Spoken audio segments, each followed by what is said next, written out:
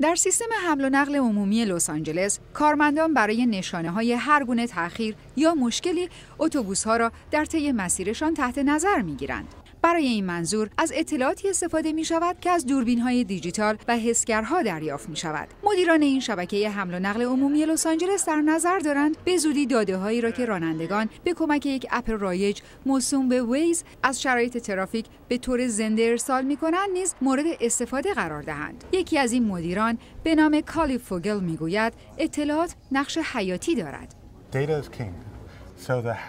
به دست آوردن و داشتن اطلاعات خیلی مهمه.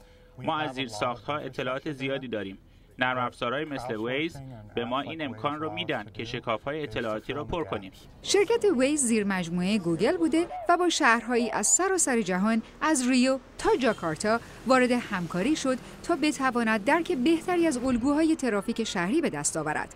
رانندگانی چون فریدا سیدروف از لس آنجلس برای تردد در ترافیک به گوگل مپ و سایر برنامه‌های ناوبری متکی هستند. خیلی مفیده. من هر روز ازش استفاده می‌کنم.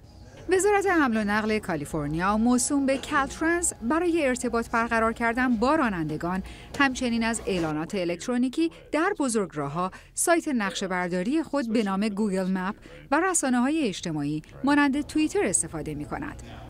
پاتریک چندلر سخنگوی کالترنس میگوید مسئولین ترافیک شاهد میلیون‌ها سفر در روز هستند و لازم است که از امکانات جدید برای استفاده بهینه از زیرساخت‌ها کمک گرفته شود. اما این سیستم قدیمیه، 60 یا 70 سالشه. اینجاست که ما سعی می‌کنیم راه‌های مختلفی رو آزمایش کنیم تا بتونیم سوای ساختن شاهراه‌ها و پل‌ها و پهن کردن خیابونا ظرفیت ترافیک رو به حد اکثر برسونیم. ما سعی می‌کنیم به مسافرها درباره شرایط جاده‌ای که وارد اون میشن اطلاعات بدیم. ادارات پلیس مانند پلیس مریلند از شبکه‌های اجتماعی برای ارتباط برقرار ساختن با مردم استفاده می‌کنند.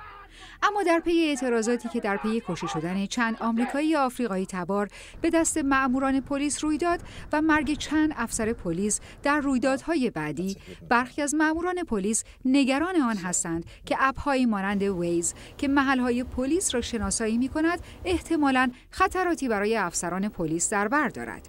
در حالی که پلیس و سایر ادارات دولتی برای ارتباط برقرار کردن با مردم و جمع‌آوری اطلاعات به طور روزافزونی بر شبکه‌های اجتماعی تکیه می‌کنند، گروه‌های مدافع آزادی‌های مدنی با استفاده از نرم افزارها و اپ‌های اجتماعی شهروندان را به نظارت بر پلیس ترغیب و تشویق می‌کنند.